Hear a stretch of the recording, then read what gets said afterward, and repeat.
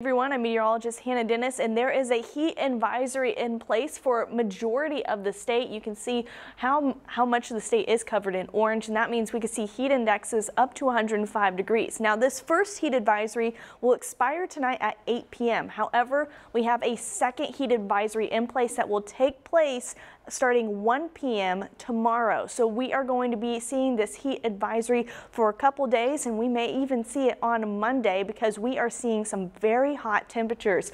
You can see Sunday and Monday we are still in those upper 90s. Heat index is pushing 110 degrees. So it is going to be a very hot rest of the weekend and beginning of the week, but thankfully, you can see that the humidity drops going into Tuesday and things start to level out going in throughout the rest of the week. So we just have to endure this for a couple more days. Now, as far as humidity goes, that will stick around a little bit longer. You can see that our humidity levels slowly start to go down going into Tuesday, and then by Wednesday, things start to feel a little bit more comfortable. And it looks like this week or this upcoming weekend is going to be feeling more comfortable than this one. But here's a few tips to keep in mind while we are in this little heat wave. Drink plenty of water throughout the day because you can get dehydrated very fast in these temperatures, and reapply sunscreen every 2 hours because you don't want to get that sunburn due to how hot it is and how much sun we are going to be seeing this weekend.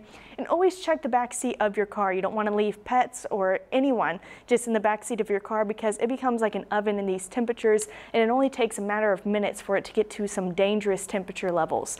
Now, we have a chance to see some storms, but it's going to be very isolated. You can see going from tonight into Sunday, this is looking at Sunday at 2 a.m. You can see that there's some pop-up storms, but they are mainly staying north and east, and we'll see that go through. Then Sunday and Monday are staying mainly clear, but there is a potential that we could be seeing some storms pop up in the afternoon hours depending on the atmospheric levels that we are looking at, because there is a little bit of a cap in place, and if we hit a certain temperature, it could break the cap and then things start changing. But the next round of rain will probably come in later in the week. Tuesday at 1 a.m. there's a potential to get some scattered showers way off in eastern Iowa, but for the most part we're going to be in a drier stretch. But for any storms that do pop up, there is a potential that they could turn strong to severe, and that has been the case throughout this entire summer so far. We are looking at a level 1 and level 2 in northern and eastern Iowa for tonight.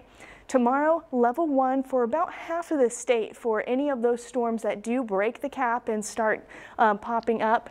Monday is a little bit up in the air right now. You can see that a lot of us are under that level 1 risk, level 2 risk in that northeastern corner, but Monday is something that we're watching because there is a very big potential that we could see this cap break and then storms pop up all over the state. So it is something that we are monitoring very closely.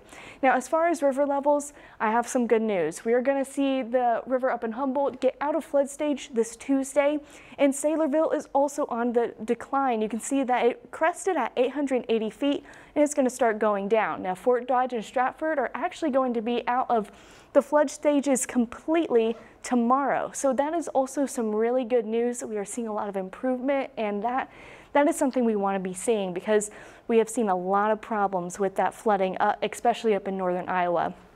Now tonight, unfortunately, it's going to be a warm night. You see, we're only going to get down to 76 degrees, which is also another problem because this shows that we don't get a chance to really cool off in those overnight hours. So even at night, you have to remember to drink a lot of water because with that humidity, it's just not going to feel good outside. And then, of course, we have those storms possible in northeastern Iowa. And then tomorrow, it's looking like it's going to be the hottest day this weekend. We're looking at a temperature of 97 degrees, that heat index pushing 110 degrees. So tomorrow is going to be a pretty hot day, and I know there's a lot of events going on, but just remember to drink lots of water.